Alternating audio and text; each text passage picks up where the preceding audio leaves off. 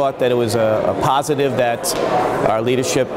in our caucus and then the Senate Republicans, along with the House and Senate Democrats, got together and made really substantial ground and had a lot of areas of agreement. But where we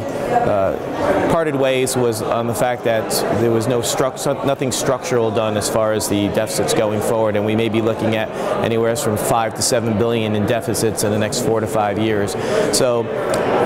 for the last 7 years that I've been here, we've been doing these deficit mitigation bills, and we will be doing them for the foreseeable future. And this really is only a Band-Aid approach to this, and unfortunately we will be back here again in 3 or 4 months doing the same thing. So we did have an opportunity today to really put in place some structural efficiencies and some positive changes that at least would have addressed this unfortunately worsening financial climate here.